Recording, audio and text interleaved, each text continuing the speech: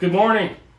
Hope you're all having a great day. Hey, I thought I'd just take a minute and put out a little bit of information on some thoughts relative to mixing epoxy based on some comments and feedback and questions I've gotten over the last couple of days when I shared the methods I use for mixing and pouring epoxy.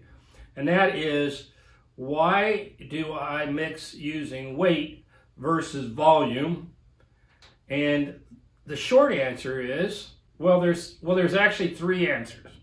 Number one, when I first started a few years back and Shane started mentoring me on the process, he had a scale and he told me what scale he used. He even gave me the link to Amazon, and he said he was measuring using weight when he had small amounts. So number one, as Shane had mentioned, that's how he does it, and I wanted to copy everything Shane.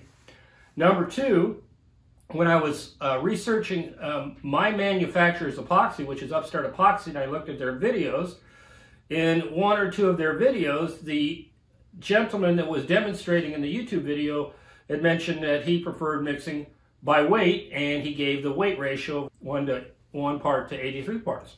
And so I started using weight at that time.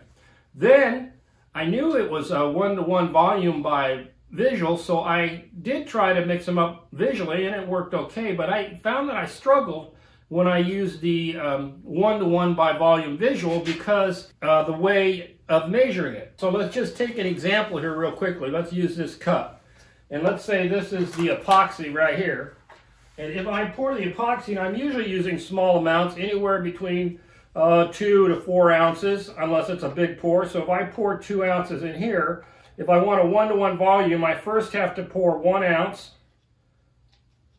and I have to look at that just right. So if I'm holding it like this, I get a parallel view, or you can see, I don't know whether you can see in the camera or not, but if I don't hold it straight, when I'm looking at the measurement, I may or may not actually be on 1.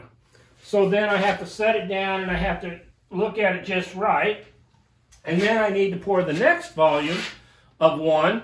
So I would come in here and I would have to get up to the rest to 2, or I'd have to do the math and split it in half, 0.75 and 0.75.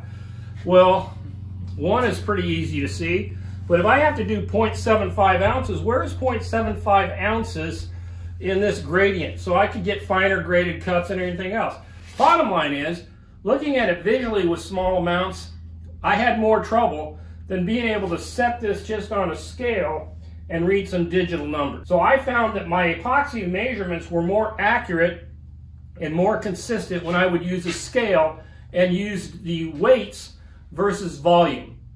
It's that simple. The following reasons. Number one, Shane, when he was first teaching me, had mentioned that he uses weight. Now he also has metered pumps, so if possible he just uses the pumps to meter out his West Systems epoxy. Those work until those pumps don't work. I have some West System epoxy.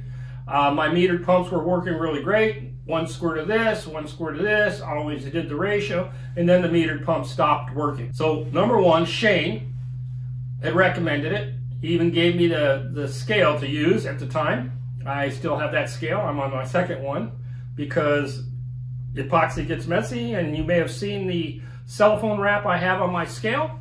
I do that because I already messed up a scale, and Shane told me he's on number 4 or something like that because the epoxy gets into the keys and messes everything up. Number 2, so here we go again. Number 1, Shane recommended it. I know I'm repeating myself. Number 2, the manufacturer that I bought the epoxy from, which was Upstart Epoxy, in one of their instructional videos, recommended using the weight ratio in one of their videos. And number 3, through experience, I found it easier to measure weights by looking at a digital scale, especially on small amounts where the criticality of the mixture is important, versus trying to eyeball it. Those are the reasons I suggest weights when I'm talking with people and why I use it. Any method will work. Using it by volume is perfectly fine. It's just what I use. I hope you're having a great day, a great life, and keep having fun.